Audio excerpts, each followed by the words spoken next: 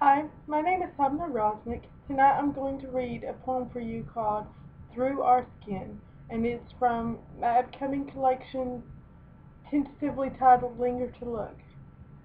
I'm going to read it off the manuscript here on the computer. So here we go. Through Our Skin.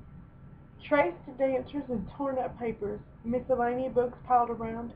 I was dreaming us in full color, but you were subtle like black and white. Draped cloth over black canvases, a mad jest, and I'm still laughing, a test of buoyancy, a string unraveled, an unregrettable sense of place. I need a life lived beyond this body. I need to know the heart is strong.